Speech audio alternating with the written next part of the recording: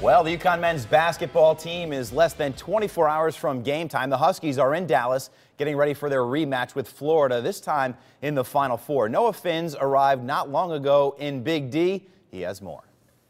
Well, right now, this is the biggest stage in all of sports, the Final Four. And come tomorrow, UConn will take to this stage in their semifinal game against Florida.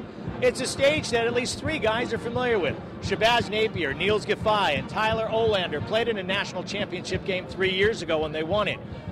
But the perhaps most important guy on the court tomorrow for the Huskies may be a guy who hasn't been there. We all know what Shabazz Napier has done, but what his backcourt mate, Ryan Boatwright, does may be the key. He really puts great pressure on the basketball. I think that's one of his greatest attributes. Of course, he's an explosive player.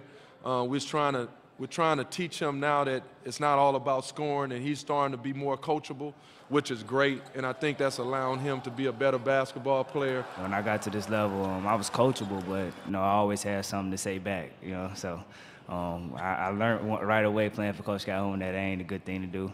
And, I just started listening more and knowing that I didn't know it all, and I wasn't as good as I thought I was. The Huskies spent today practicing on this court, which, as you can see, is raised off the floor. A little different feel for the guys. And tomorrow, they'll be taking on Florida with a chance to play in the national championship game. In Arlington, Texas, at the NCAA Final Four, Noah Finz, News 8. Over on our website, sportsedge.com, Kels Dayton, our executive producer, has an article on Shabazz Napier, who has remained so consistent despite all the changes. There's also a slideshow of moments Napier has created as a Husky.